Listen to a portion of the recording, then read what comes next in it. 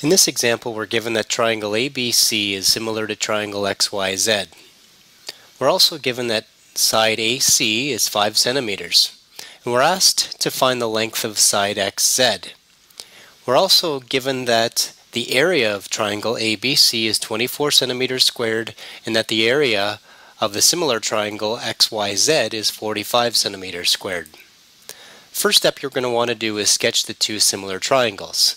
Now looking at the areas of these triangles, you should recognize that triangle ABC is the smaller of the two triangles.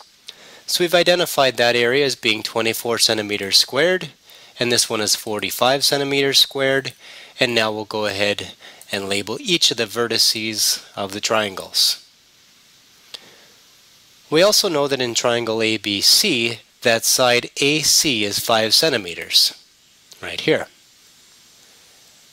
And remember that we're asked to find out the length of side XZ, and we'll call that Y because it's across from angle Y or vertex Y, so we'll call it little y. Now remember that AC and XZ are the corresponding sides, and therefore we can write their ratio as being AC over XZ, or if we sub in the values that we know according to the illustration, that's 5 over Y. Since these triangles are similar, we know that the ratio of their areas is equal to the square of the ratios of their corresponding sides. So we'll set up this ratio. The ratio of the area of triangle ABC to triangle XYZ, we know is going to be the square of the ratio of the corresponding sides. Now we know that the ratio of the corresponding sides from up above is 5 over Y. So we need to square those values, 5 squared and Y squared, which we can simplify to be 25 over Y squared. However, in this question we also know that the two areas of the triangles are given as 24 centimeters squared and 45 centimeters squared.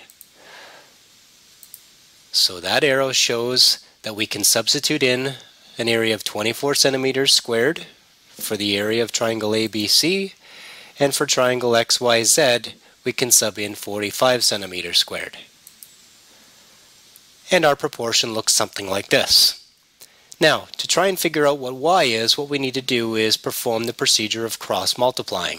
So we'll multiply those two values followed by those two, and it looks something like this. 24 times y squared is 24y squared, and 45 times 25 looks like this. We'll simplify this a bit. 25 times 45 is 1,125.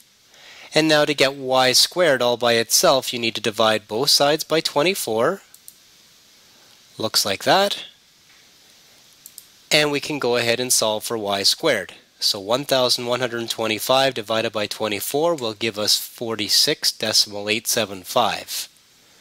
Now, to get y all by itself, we need to reverse this squaring process, which means we need to take the square root of both sides of this equation.